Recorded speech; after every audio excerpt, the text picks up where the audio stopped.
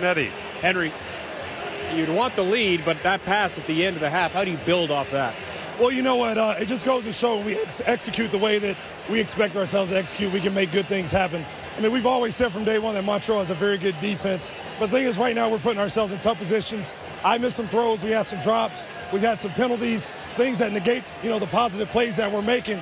So against a defense like this, we got to start to penetrate, be consistent, and continue to penetrate as far as trying to get into the scoring zone and put points on the board. But we're making it harder on ourselves. We got to stop those things. Thanks, Henry. Hey, thank you.